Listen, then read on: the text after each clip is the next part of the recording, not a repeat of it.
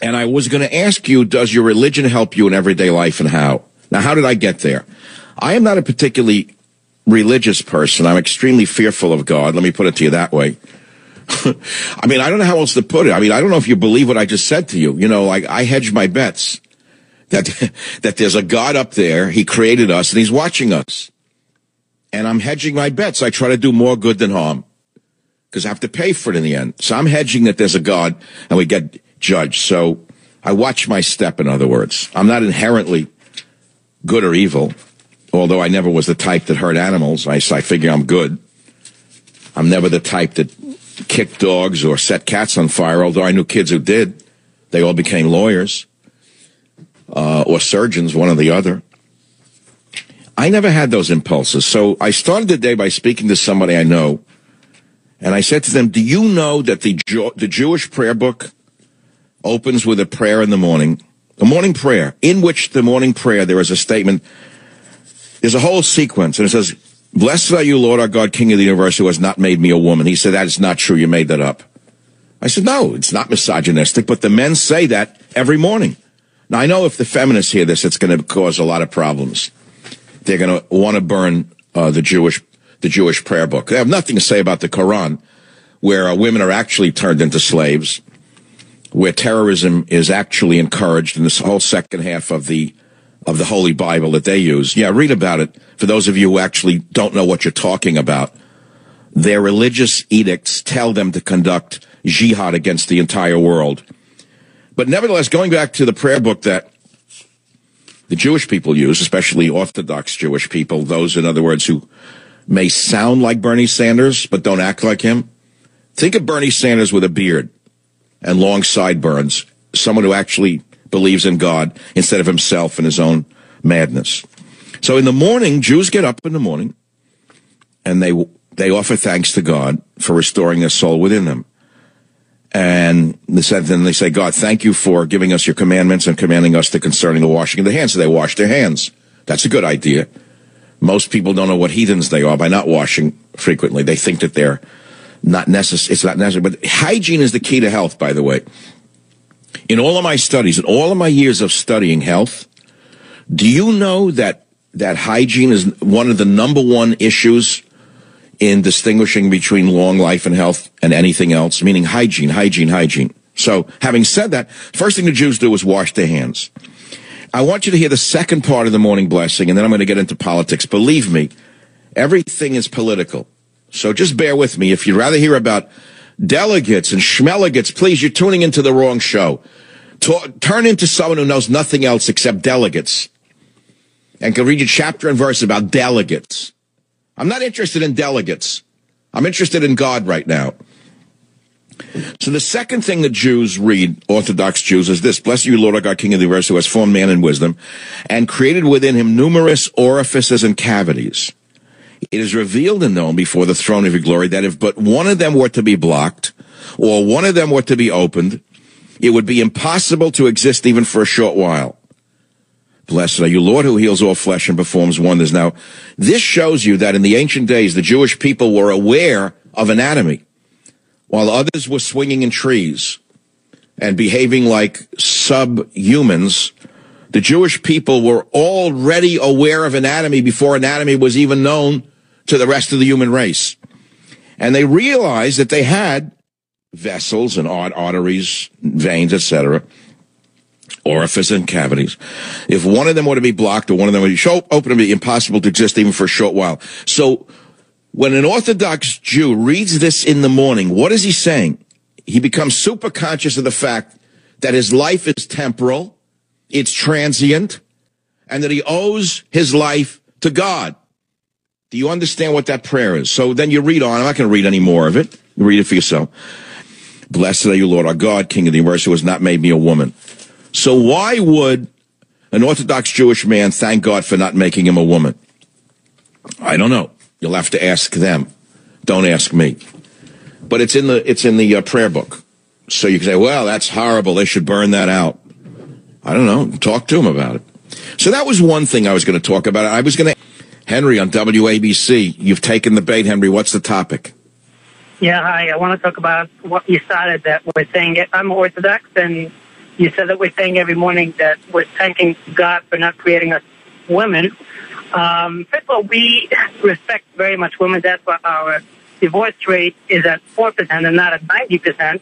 But the reason we're saying that is we believe that females are not coming down on this world to correct anything. They are corrected. They're coming down to help men correct their habits in themselves. You're not. Look, Henry, I know what you're saying is important, but so far I've heard 1 out of 3 words. So, Robert, you got to do a better job of modulating them. It's not your fault. Henry is responding. Henry's an Orthodox Jewish gentleman who is responding to my having read one of the sayings in the Jewish prayer book in the morning, where the Jewish people say, "Blessed are you, Lord our God, King of the universe, who has not made me a woman." So you're arguing that that's not anti-woman, is what you're saying, isn't that? Yes. Yes, and the reason we're saying that is, so we're thanking the Lord for giving us the opportunity to do a lot of commandments that are not given for women because they are corrected already. And it's like a president who has the Secretary of Defense. And he also wait. I'm not. Hold it. You went over something. You're saying that you're actually glorifying women by saying that because women are more evolved than men. Is that what you're saying? Yes, they are corrected, but the reason we're thanking God is because at the end, men are given a lot of commandments that women are not given. So we thank God for giving us the opportunity to serve Him in a way that women are not given. So you're saying, but why is the woman not required to follow those commandments? Because what? She's more evolved? Because they are born corrected and men are not. So we have. Did you wait, Henry? What you're saying is very important to me. You're saying they're more corrected than men are? Yes, it says that at first Adam was born, and God saw that he wasn't complete, meaning he has a lot of bad habits, so he created Eva to help him correct himself. That's why men have to always cherish women, and in a marriage, we have to give in a lot to the women because we have to change our bad habits and be nicer people. So that's why we've given a lot of commandments. So that's where the phrase "the better half" comes from. Because when I was a kid, the jokes in all of the movies were, "Well, there's your better half," when they were referring to women. So in those days, even the movies always deferred to women. Today, they treat women like garbage. Yeah, that's correct, and that's why you'll see by us there's only 4%. The divorce rate is at 4% and not 90%. No, that's so beautiful. What you told me is something I will actually carry with me for a long time, Henry. People don't understand how important this is, what you just said. It's so easy to read that statement of "thank God for not making me a woman" and assume it is misogynistic, when in fact you have just told this entire audience of millions of people the opposite is true. Yes, and I thank you. Henry, I'm speechless at what a man can learn if he's open-minded. And I just learned, I learned from you. I'm not saying what you learned from me. What I learned from you. So you didn't take affront at my reading it. You didn't think I was mocking the Jewish people, I hope, when I first read it, did you? Of course not, because I know you respect religion very much. And see, this is the difference between an intelligent person like you and people who are not intelligent and just mean-spirited, who will take no matter what a man says and twist it into something that it isn't. And I thank you for being almost a divine scholar in many ways. You're not a rabbi, are you? You're just an ordinary man, so to speak? I'm a sales rep on the road, and I try to uplift people with spiritual things, but I'm not a rabbi at all. I just, I know what I'm doing, and I know what I'm saying. I'm not doing stuff just because I'm stupid. I know what I'm doing. So wait a minute. This is interesting. So you're on the road selling outside of New York, I assume, or in New York? I live in New York, but I fly all over the country, and I go all over. All right. No, this is, okay, so you're almost, in a way, you're taking a big risk going into strange towns, strange cities. You're an Orthodox Jew. You're wearing black clothing. Are you of the Lubavitch sect, or which? No, I'm not. It's a small sect called Pupa. But let me tell you one thing. When I walk in, let's say it's a conservative Jewish store or something like that, I see right away the hatred. But after 2 minutes, they listen to me and how I respect everyone, what they believe in, not how they look, but what they believe in. Like, it clicks right away, and people. But what if you go into a store where there are no Jewish people? Do they look at you funny? they might look, they start asking questions, and thanks God I know all the answers, I think, and I answered very nicely. I'm very respectful to anyone, and they like it. But when you talk to devout Christian people who are probably the most interesting and respectful of all the people you meet, are they usually very impressed with your knowledge? They are. We go into different stuff, and as long as people, even in politics, I always discuss politics because I love it, and I talk a lot about you. And people, as long as you respect everyone, even though you have, I think differently than they are, as long as I respect people and I explain my stuff, not screaming, just explaining it, people love it. And I got a lot of people to change to the Republican side. Not Republican, I'm more of a libertarian, but even Trump stuff. I change people all the time. Well, we could talk for a very long period of time because I would ask you questions about your travels in the sense that in a certain way, you are, you declare yourself to be an ordinary man. Here you are an ordinary salesman, like in the Christian religion, Jesus was a simple man. You're somewhat of a missionary of God in some ways, aren't you? I'm not, I am, because I have a lot of personal stories that I like to tell people, like in every day. I see God every day changing stuff, like he sends me not a bad thing happens to me, but stuff happens to me which is telling me that I have to change something. If I did something wrong to someone in business, anything else, I'll see that day something happening to me, and I'll know I have to change it. And I see miracles all the time, and it's regular stuff. I'm just an ordinary guy. I'm not like a rabbi, anything like that. And people get moved by it, and people like to listen to it. But I'm not a rabbi at all. I don't want to harp on the negative. You just moved me with what you just said because I sensed that before you said it. But I will ask you this. Have you encountered prejudice? And if so, where? If you can explain yourself, please. Have you, in your travels as a religious man, you don't dress like an ordinary American. I assume you wear some kind of religious clothing, right? Right. The answer is no, and I don't see anti-Semitism in America at all. People treat you how you treat them. When I walk around, I always give a smile to everyone.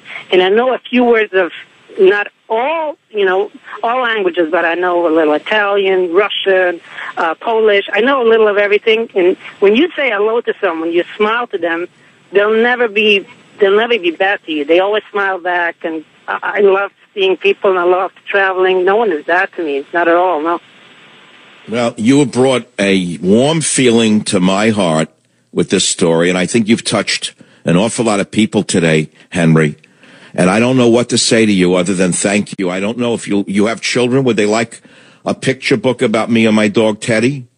They would love it. I got 4, but I want to tell you one thing. I'm going for Trump like crazy, and only because you're putting out a lot of ideas, but none of the politicians are picking it up. He's the only one that picked it up. That's why I'm backing him like crazy. If Cruz would picked it up, I would go for Cruz, but I think Trump is saying everything you are saying for the last few years. That's why I love Trump, and I want him to win, because he's going to take your ideas and implement them. Well, I didn't put these words in your mouth, but you certainly put these words out to the atmosphere for all to hear. So look, stay on the line, Henry. I'm going to send you a beautiful illustrated book that'll be out in a few weeks called Teddy and Me, and your children will just love it. And you'll see a lot of pictures of your talk show host, Michael Savage, in there. And there's almost no politics. It's just something else entirely. I needed a change of pace.